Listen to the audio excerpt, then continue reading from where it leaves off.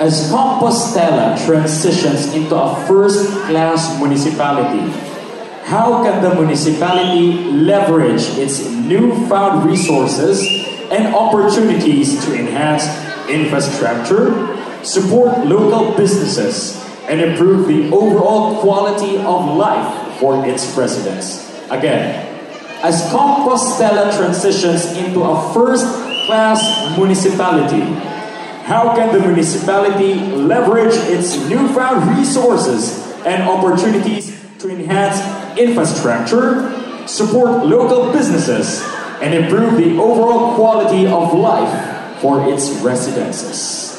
Thank you so much. It is very evident that our mayor do his very best to have a heart that is willing to serve everyone.